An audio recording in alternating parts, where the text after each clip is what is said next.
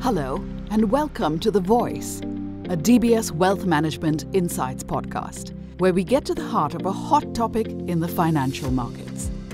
Amid a slew of headwinds from the strong US dollar, high inflation, China's COVID-0 policy, and ongoing geopolitical tension, Asia ex-Japan equities had a dismal showing in 2022. However, signs of a potential slowing in US inflation and the recent reopening of China policy have boosted the market sentiment, with the respective indices rebounding from lows.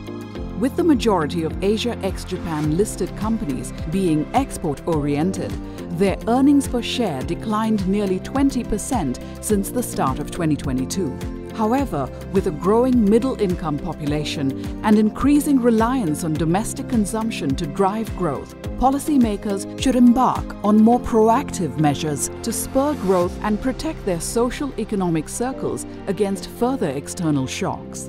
Asia ex-Japan also stands out as a fertile ground for dividend investing.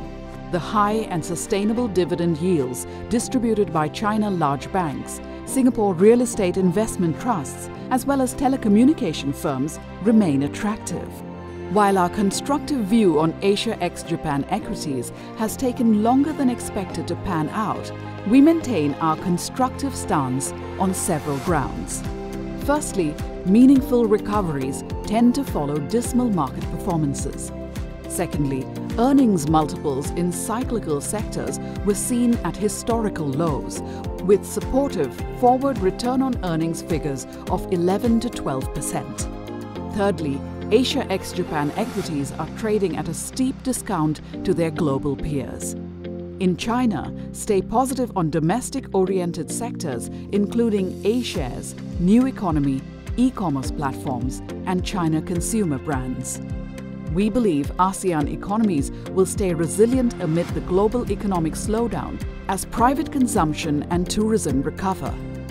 We reiterate our overweight stance on China and Asia ex-Japan equities. To learn more, do read the full report on Asia ex-Japan equities by the Chief Investment Office to sieve out the investment opportunities in the region. Thank you so much for tuning in to The Voice, a DBS Wealth Management Insights podcast. We hope these episodes provide deeper insight as to what's going on in the financial markets and how you can maximize your portfolio. For more insights into how we can help you pursue your financial goals, do contact your relationship manager. Thanks again for joining us, and we'll catch you again on another episode of The Voice.